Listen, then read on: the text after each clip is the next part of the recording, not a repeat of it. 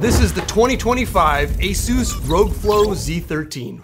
I don't really know how to put it any better than they managed to jam one of these into this case and somehow make it so it doesn't overheat. What is the Strix Halo? In modern computers, companies have sort of separated into two different camps for processors. We've got the thing we've been using for decades that just gets faster and more efficient every year, x86 processors paired with discrete GPUs. Mine is a Ryzen 7 7800X3D from AMD, and then that's paired with a separate GPU, the RTX 5050 in this case. And now more recently, driven heavily by Apple, ARM-based processors are your other option. And that includes these Snapdragon X laptops like the Surface Pro, and also this ZenBook I talked about a couple months ago. They had to make a whole separate ARM-based version of Windows to run these. But also, Apple Silicon Mac computers are all ARM, and so is the Raspberry Pi, fun fact, but not really in the same league at all. Snapdragon and Apple Silicon computers use these CPU, GPU, NPU all-in-one system-on-a-chip designs. Sorry, anyway, CPU, GPU, NPU systems on a chips that consume way less power, and until only recently, ARM-based systems were quite a bit weaker, like the Raspberry Pi, designed for super low-power background operations like automation. Well, with this ROG FLOW Z13 computer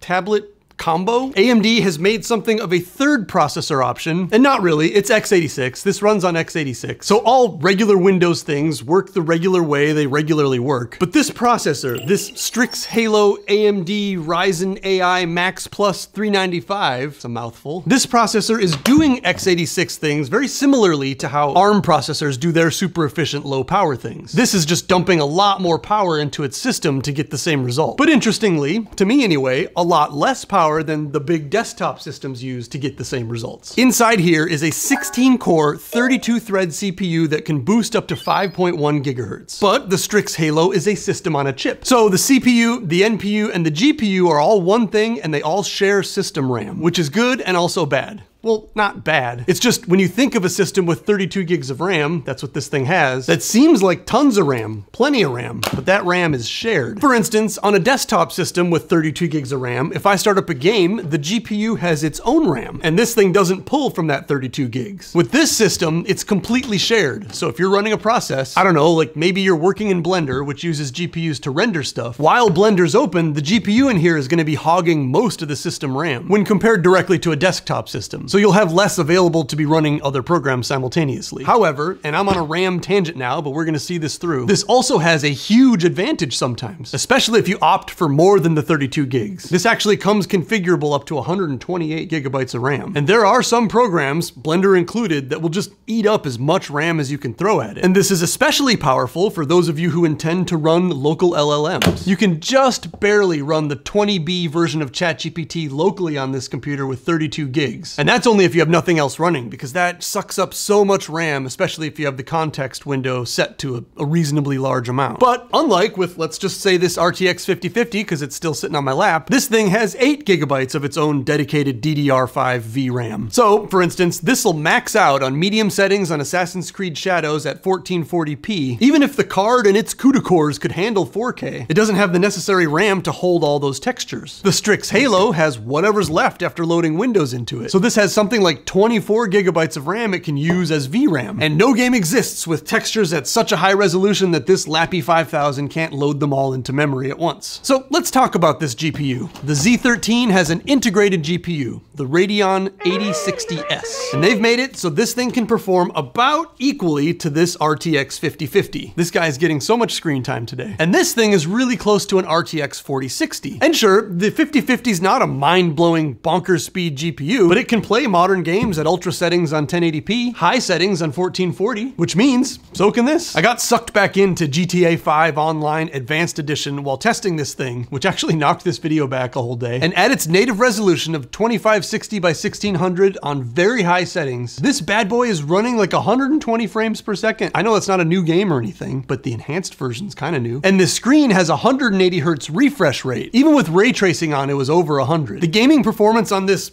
tablet, and I need to talk about that more because this keyboard is just a magnetic attachment. This is a fucking tablet. It will perform similarly and actually just a little bit better than the PlayStation 5. So with one of these computers, you've got a PS5 that fits neatly into a messenger bag. The PS5, not so neatly.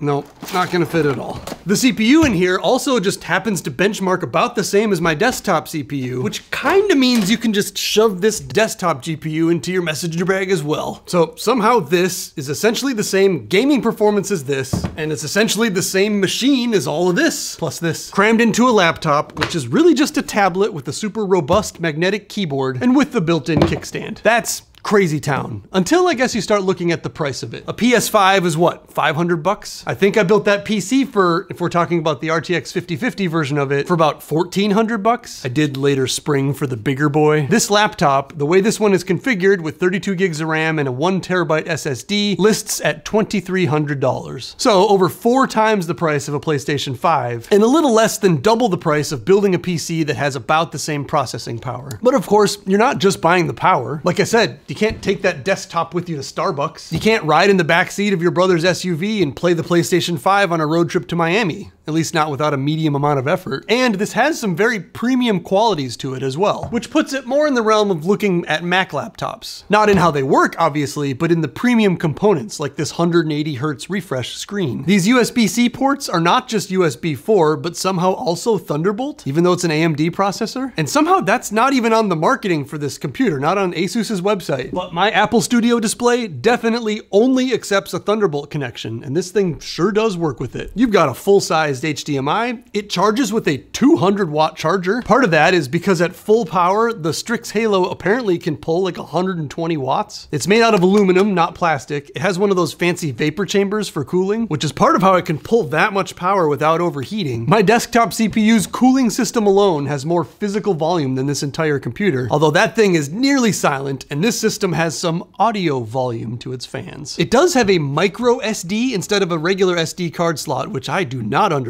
Someone please tell me what you're using a micro SD card for on a Windows computer with a 1 terabyte SSD. In terms of Mac computers, as I am primarily a Mac user, this computer's raw power lands between the M4 Pro MacBook Pro and the M4 Max MacBook Pro. In Cinebench, M4 Pro scores 1,300, Strix Halo scores 1,500, and the M4 Max scores 1,700. Although, while the test was running, and this is actually pretty interesting, the M4 Pro is pulling like 40 watts to do its thing. The M4 Max is sucking down 47 watts, and the Strix Halo, and this is just the CPUs alone, mind you, coming in a little slower than the M4 Max, was burning through 70 watts to do it. These two laptops have about the same size battery, which as a storytelling vehicle is what we call foreshadowing. The battery doesn't last super long on this. That said, this is a $3,500 computer, and the Z13 is really close to being just as fast. Even closer on the GPU test, 94,000 to 105, but it's over $1,000 cheaper. And on one hand, you've got to deal with Windows, but on the other hand, you can play Red Dead Redemption 2 while you're sitting on a bench at Epcot. The magnets on this thing and on the keyboard are super strong, and when you want to put it back on, it does a really super good job of lining itself up. You do not ever have to do anything. It's always just gonna slap right into place, which is pretty cool. The typing experience is okay. It's not bad. It's not a MacBook Pro, but I think nothing is. But it's been surprisingly convenient to have this screen that I can pull the keyboard off of, and I can just plop it down on the kitchen island where I can eat my breakfast yogurt and granola in front of it. Like a good upper middle class, white, middle-aged suburban homeowner. Even my iPad has a keyboard that's just more in the way than this. And if you take it off the keyboard, there's no way to stand it up to watch something. The Z13 has this little built-in kickstand. So how about that now? This will actually make playing Grand Theft Auto better on a plane or a train too, because there's a place for my snacks just sat right in front of it. Normally my keyboard's kind of in the way, if I'm honest. So, solid gaming computer, a PS5 with a screen that you can take anywhere. And having that 16-core CPU, this is also a really competent creativity / productivity machine too. I went ahead and used this computer this whole last week as my daily driver. And like I said, I am primarily a Mac user, so I was a little worried about how tough it would be to do regular workday work on a Windows machine. But really, it's the future now. And other than having to remember to use my baby finger on the control button rather than my thumb on the command button to do keyboard shortcuts, essentially all the big softwares I use are indistinguishable once you're in them. A normal workday for me at my salaried job consists of Outlook for emails, Teams for meetings, and I'm the asshole in the office that hooks up my $2,000 camera for meetings, and there was no setup necessary. Totally plug and play for that. Love that. Then I'm mostly on AutoCAD designing or answering questions about how much weight a stick of aluminum truss can hold in a particular production setting, and sharing files through OneDrive. And all those things, once I've signed into everything, including Chrome as my web browser, all those things just have my settings settings and accounts and bookmarks synced from my Mac. And it was actually almost completely seamless. Windows has never been less annoying in my life. I did have to figure out key combinations for taking a screenshot, and then where did it put my screenshot? But those annoyances are overshadowed by the fact that you can scribble on your screenshots with this thing because it's got a touch screen that works with the stylus. I quite like that when someone sends me a PDF of a floor plan with questions about whatever thing, I can respond by whipping out this stylus and just scribbling all over the floor plan. In addition to writing an email, it's very helpful. And also, like I said with my iPad, being able to use this computer like a tablet so I can walk around on site at a production thing, literally holding a floor plan that I can zoom into and I can add stuff or make notes is clutch with my job. And unlike with the iPad, this has the full version of AutoCAD, so I'm not held back. That's something we in the 1990s might have called tits. Holding my MacBook while walking around the floor just gets a little bit more awkward trying to use the trackpad instead of being able to touch stuff, you know? Then aside from my day job, this job, making videos, I use Gmail for emails, so that was also zero setup and